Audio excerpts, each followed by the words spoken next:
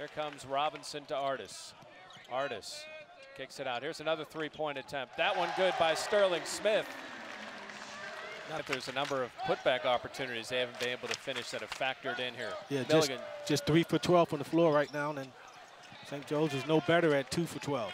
And another offensive rebound. There's your man Milligan with the three-pointer.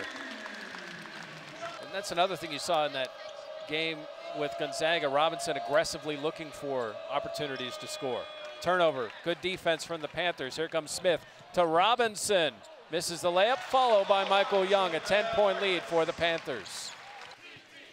Sterling Smith, Johnson three.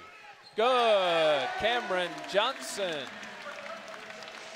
Inbounds play, Robinson gets it in the corner to Artis. Artis, Jeter, Luther, and Jones join Robinson, who hits the jump shot. James Robinson with 9. First time so far, Jeff, we've seen a zone look from St. Joe's. They're in the 2-3 zone, but not extended deep enough, because there you see. Milligan, Jones, scoop and score. He's going to get frustrated, I'm sure, with some of his young teammates. Nelson Adota all alone. Layup is good.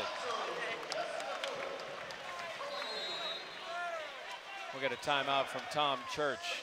That shot, same with Daniels, and he misses short. Johnson gets the rebound. Johnson to Wilson. Wilson has Jeter trailing. That's how you finish it. On to Luther, and we may get a timeout to get a few subs in, or not.